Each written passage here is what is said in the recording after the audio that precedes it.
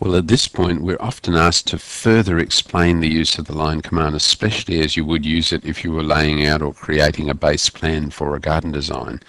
Let's turn tracking on and distance on. You'll see at the bottom of the screen, tracking and distance are both on, and that's an important step.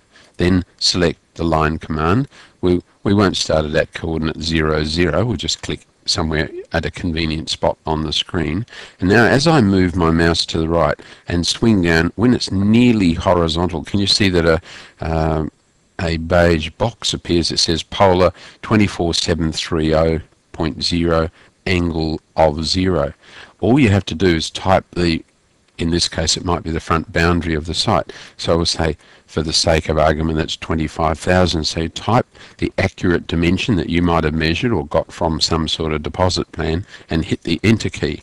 Now it asks us to specify the next point. So you move your mouse and swing until things are vertical till you get that yellow box up. Now this site might be 35 meters deep.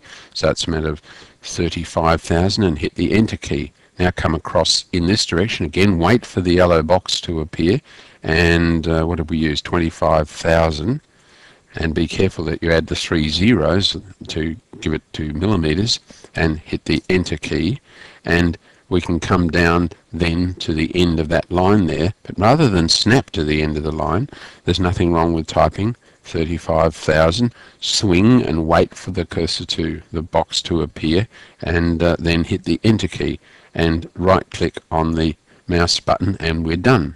Now if we want to put in the footprint of the house, it's exactly the same approach. We'll assume for the moment that you've done some triangulation and you know the point that say the back corner of the house starts off. So it's just L for line.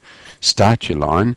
You may come across, for the sake of argument, 8,500, and as long as our box is showing, we hit the enter key. Now there might be some sort of porch area.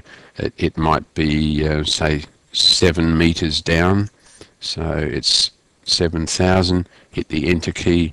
We can come across over here, maybe 8,500. So can you see I've run around the house and I'm simply knocking in the, let's say 13,450, whoops, 13,450, hit enter, and so we're running along in that zone.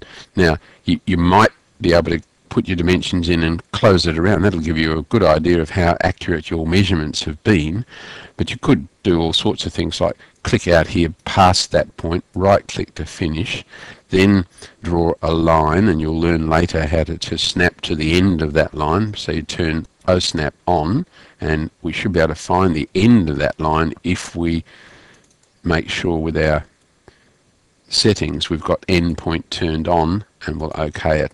Now we should be able to find it. Notice the yellow flyover, so it's snapping to the end of that line, and we want to go perpendicular, so we come across here and change our set, take off endpoint and go perpendicular and OK it. And as we, whoops, I didn't, I need to do that again, and this will happen to you. L for line, come in here to our set, we'll go back to having endpoint, we'll take perpendicular on. It'd be nice to be able to leave both on, but I think you'll find that endpoint will override it, but we'll try because it's an important thing for you to learn, so we'll OK it. Now we can find that endpoint of that line. Can we get perpendicular? Yes, we can. So both are on, and left click and right click to finish. So then all we have to do is to trim that overlaying piece off. So it's modify, trim. The cutting edge will be this one. Right click with your mouse button and then knock off that bit there. Can you see that the line command, in combination with tracking and knowing a little bit about the snaps, and all of these are explained in great detail later, provides an easy way of laying down your site plan. And that of course could be printed off at that point and hand rendered if that's your bag.